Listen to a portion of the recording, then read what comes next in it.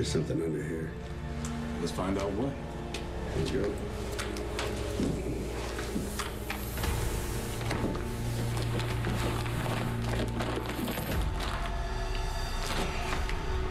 Derek Wells Media. It's Julian's company. So the night that someone put a bomb in Julian's car, one of Julian's vans happened to be across the street? You're blackmailing me? Let's call it tough love. So if I don't do what you want, you'll go to the ethics committee and tell them that I ran you over with my car. Which you did when you were drunk and about to get on a public road where you could have jeopardized many lives. Your concern for the greater good is truly one of your finest qualities. Well, I think so, but I also think it's a fair trade-off, considering the fact that the ethics committee is really the least of your concerns. I mean, the commissioner's been coming by here asking all kinds of questions. She is dying to find out how I ended up in this bed. Don't you just love irony?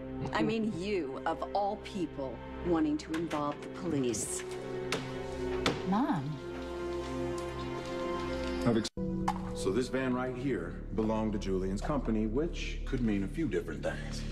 Well, maybe whoever planted the bomb wanted to cover their tracks, so using one of Julian's vans makes it harder to trace back to the source. Or it could simply be just a disgruntled employee trying to prove a point, maybe got laid off or something, and kept the keys to the company's trucks. I guess we're gonna have a little chat with the driver. Great, but how are we gonna get him down here? Could call the garage attendant, tell him something's wrong with the van. He calls the driver, but we're gonna have to sell it. Right. Like we can say something like the van got hit, and we wanted to be responsible citizens, so we want to pay for the damage. Mm-hmm. Sounds like a plan to me. Yes, sir. So now where you going? Oh, I told you. We have to sell it.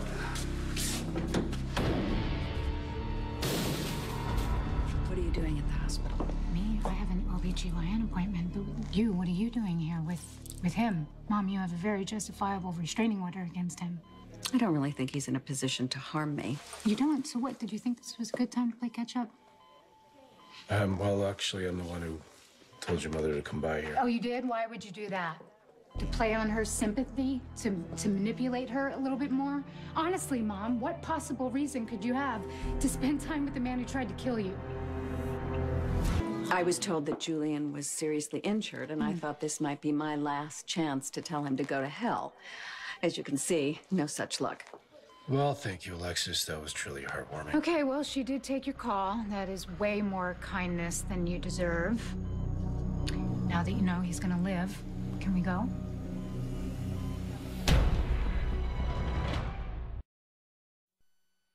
Is there something else you need to discuss with this man? Nope. We're done here.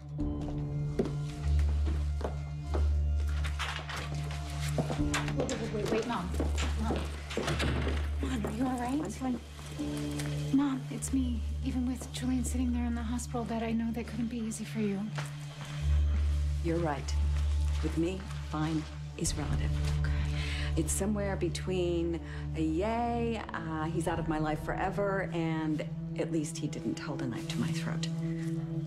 Okay, well, at least you can joke about it. Is that what I'm doing? I don't know. I don't know why you're here.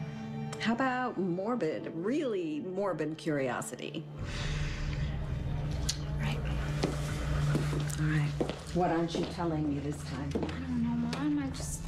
I get the feeling that there's something else. Sam, I have been through so many ups and downs in the last few months. I don't even know what I'm doing half the time. But I do know that I'm done with Julian. Well, I'm glad to hear that. And I'm really glad that you hit him so hard in the courtroom. Are you kidding me? I will go back in there right now and do it again. No, just tell me. It's okay. It just warms my heart to hear you offer. I love you. I love you more. Baby loves you. We'll see you soon, okay?